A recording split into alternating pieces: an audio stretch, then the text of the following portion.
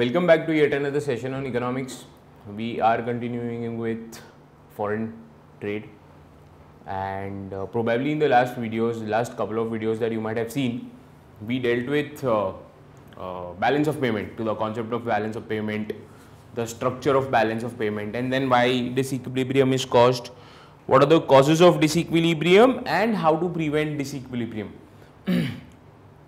In the coming series of videos, maybe 1 or 2 videos now, we will get to understand and learn India's balance of payments situation. So this forms the next particular chapter, that is India's BOP situation. I will write BOP. BOP we all know is balance of payments situation. Now, as is the limitation of our textbooks, we do not study the latest data. Okay, we might study data which has been a little older, maybe 1 or 2 years back. So that is going to be the situation now. Let us understand what or recall what exactly is BOP. The first concept that we studied about BOP is nothing but it is a, if you remember, we wrote down it is a systematic record. Systematic record of what? Record of transactions. Transactions that take place between whom and whom? Transactions that take place between residents of reporting country and residents of foreign country, है ना? And residents of foreign countries.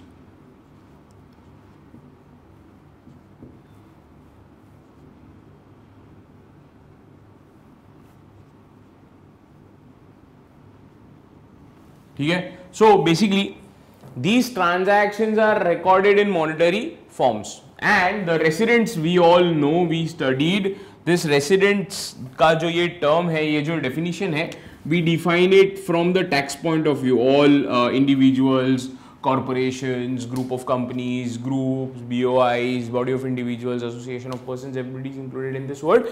Residents, agencies, and everybody is included over here.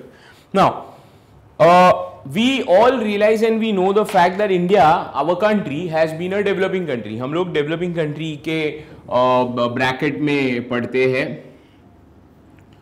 and that is why we have been facing a few issues which are typically faced by developing country. Okay, हम लोग typically वो issues face करते हैं जो ideally सारे developing countries face करते हैं. Confirm, there is no thought, her country जो डेवलपिंग कंट्री होता है वो ये कभी ना कभी प्रॉब्लम फेस करता ही है. और इसका मेन रीजन होता है स्ट्रक्चरल इश्यूज, स्ट्रक्चरल चेंजेस जो ये डेवलपिंग कंट्री के इकोनॉमी में होते रहते हैं. राइट. सो इस पर्टिकुलर चैप्टर में, ये वीडियो में, प्रोबेबली नेक्स्ट वीडियो में हम लोग बात करने वाले हैं स्पेसिफिकली इंडिया के बैलेंस ऑफ पेमेंट्स को लेकर और इंडिया के बैलेंस ऑफ पेमेंट्स सिचुएशन को लेकर. और ये सिचुएशन को समझने के लिए मैं एक टाइमलाइन बनाऊंगा, और उस टाइमलाइन में हम लोग बात करेंगे पोस्ट इंडिपेंडेंस, प्रोबेबली 1950 से लेके 1990 तक. ये होगा फेज 1. फिर 1990 से लेकर 93 ये होगा फेज 2, और 93 ऑनवर्ड्स ये होगा फेज 3. ठीक है. सब्सिक्वेंटली इनको भी हम लोग और फेजेस में डिवाइड कर सकते हैं, बट ये आइडियली हमारे बीओपी की टाइमलाइन को लेकर बहुत ही इंपॉर्टेंट फेज है. इंडिया का जो बीओपी है ना, बैलेंस ऑफ पेमेंट्स, ये हमेशा if you concentrate here, India's BOP will always have cyclical fluctuations. Always, हमेशा हम लोग के बीओपी में साइक्लिकल फ्लक्चुएशंस होते ही रहते हैं. और टिपिकली किसी भी डेवलपिंग कंट्री का जो एक फीचर होता है, हमारा बीओपी जो है वो ज्यादातर क्रूशियल सिचुएशन से गुजरा है, काफी टाइम क्रूशियल सिचुएशन से गुजरा है. ठीक है.